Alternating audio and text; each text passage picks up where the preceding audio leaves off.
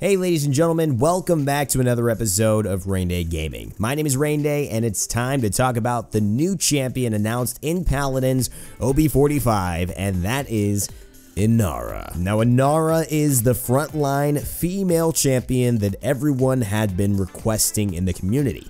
And although she may look a bit different than you would have imagined, I feel that she brings an incredible amount of diversity to the realm, not only with her kit, but with her art style. With this video, I'll talk to you about some of my favorite parts about Inara. I'll go and break down her skills and talk to you about what my experience has been with her in the last few weeks of playtesting her as we do behind the scenes. I'll also try to hypothetically talk about Inara in the upcoming meta and see how she might fit in and where she might shake things up. Ultimately, she's a very strong champion, and I think you're going to be very excited to play her. She's a lot of fun. She feels very good, very fluid, and again, I'm really excited to get into her skills. So without further ado, let's move on to it. Let's start talking about what she does. So as a frontline champion, Inara is meant to be tanky. She's meant to get into the fight, be effective at close range, and she has some tools that allow her to be effective at medium to longer ranges as well.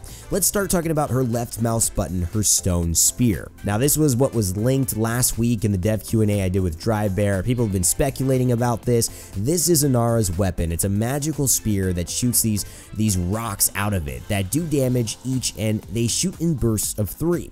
There actually hasn't been a burst weapon in Paladins, so this is the first of its kind for this game, and it means that even though you're shooting one clip of ammo, each clip of ammo has 3 distinctive projectiles within it. She's going to be able to do a decent amount of damage with this thing, especially up close, and it also means that mid-range and long range, she's going to be able, with these projectiles, to hit some airborne targets, maybe have a little bit more of an impact against flying Drogoses or Eevees who are trying to escape. I know that when I was playtesting Inara, I felt that the whole map was my oyster. I was actually really able to shoot anyone that was in my line of sight and have an impact on their health, and that felt good as a front line, especially since, you know, Ruckus, it feels like one of those only frontliners that can really impact a fight that's away from him. Inara definitely has some significant poke pressure, and though she does have fall up, I find that she's still a valuable asset both on and off the point with her weapon. Inara's right mouse button is called Earthen Guard. What Earthen Guard does is it's a damage reduction for Inara and all of her deployables.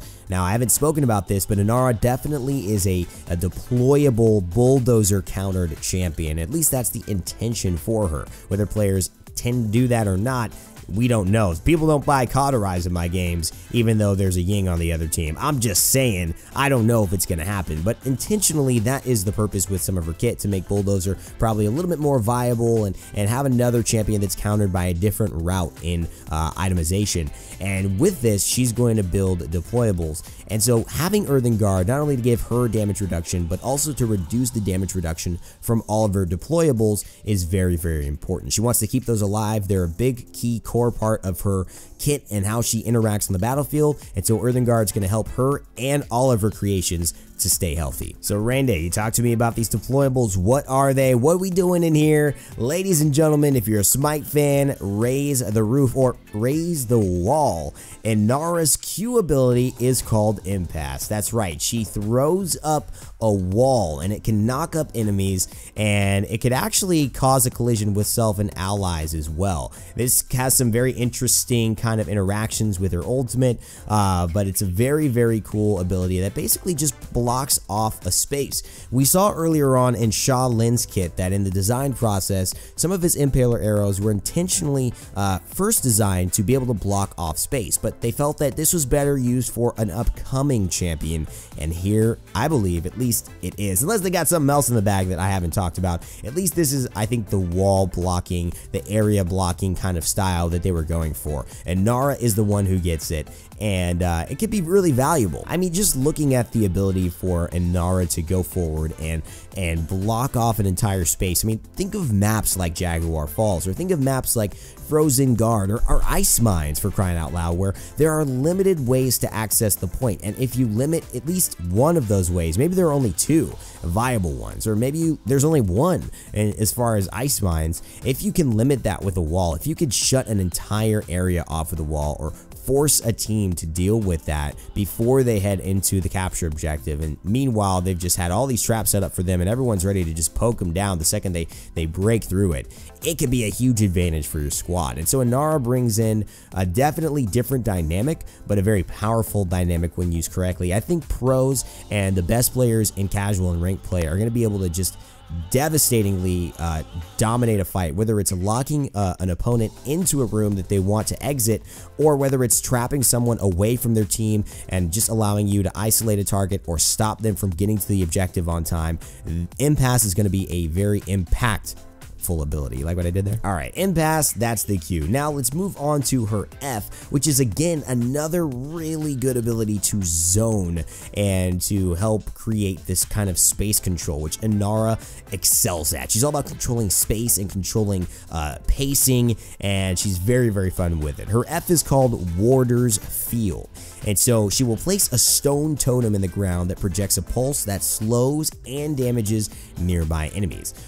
Just to be aware, the totem does go on cooldown once it dies, and it spawns kind of right in front of you, so it's not something you could deploy very far away. It's more so in the grok range, where you kind of got to put your body where your mouth is, or put your body where your totem's going to be, if you want to go ahead and make sure it covers an area. Again, I think of ice mines and just, you know, how Eevee's ice storm can be so effective in just zoning out a potential corridor. Maybe it's 87% your team's trying to get back in to contest an overtime, or maybe make sure that they can start the overtime. Imagine Warder's Field going up in that passage and they're crippled, right? Or maybe they're slowed and they just can't get out of that. With the legendaries, you actually have an opportunity to allow this to cripple as well. So imagine just that cripple coming through. No one can use their movement skill abilities and they're just getting blasted down the line of sights that has been created, and just they're slow. They can't do anything. There's no chance for them to survive. Warder's Field is a great pacemaker as well, because you allow people who get near you in a fight to really have no escape, or that slow, which is very impactful, to just keep them in an area while you yourself can finish them off, or your teammates. It's also got great synergy with people like Makoa, with people like Bomb King, because you could set up certain things like Grumpy Bombs or Sky Time Bombs, where people usually just run away. Well, if they're slowed, if you set up a Warder's Field, or even if it's a cripple and you set up so they can't use their movement skill, there's no way for them to get out. There's a lot of different opportunities to use this in Paladins, but I think that the potential is extremely high. I'm very excited about it.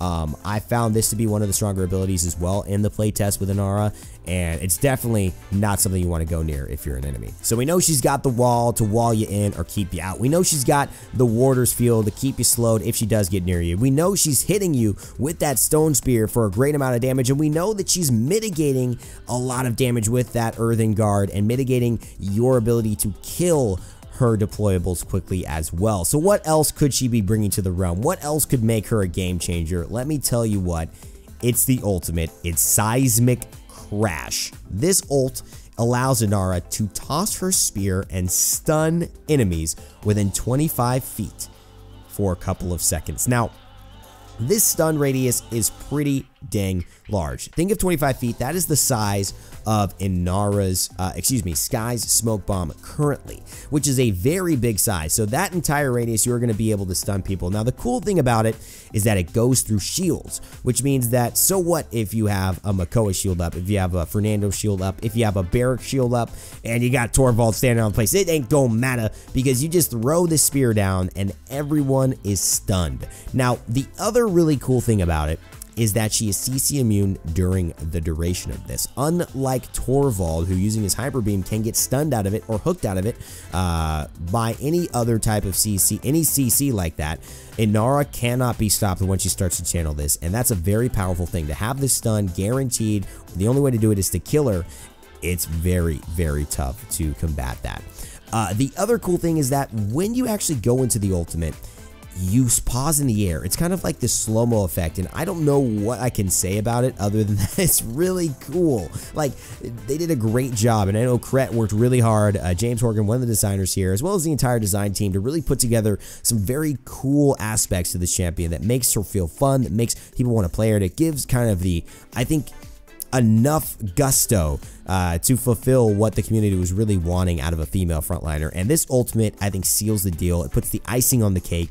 The way she feels in air, and in fact, if you jumped in air, if you knocked yourself up into the air, and you were able to actually throw your ultimate, press your E, wherever you do, you will pause. So it's very much like Androxus's ultimate, where you can get caught midair and just be like ready to throw it down in this slow wind up and just looking like an action movie, you know, like climax sequence, and really change the tide of a fight. It feels so good to stun like 2, 3, 4, or 5 people. It feels so good to follow up on it and to see the kills roll in for your team. This is probably my favorite part about Inara, and I'm so excited to see the hype plays that come from this. And it travels very far as well, so you can actually impact a fight from a long way away.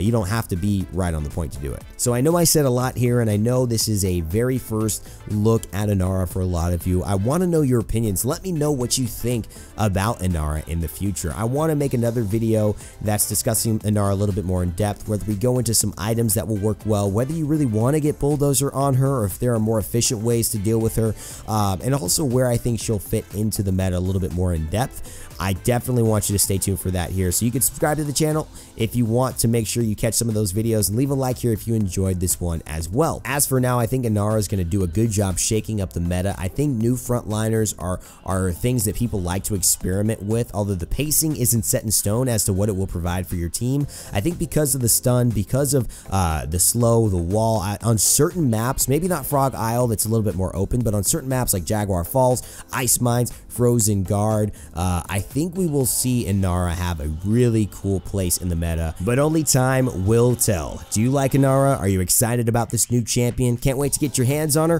What ability do you like the most, and why? Will she be powerful? Will she be a little weak? Let me know your thoughts in the comment section below. And as always, remember to never give up, never stop gaming, and I'll see you all next time.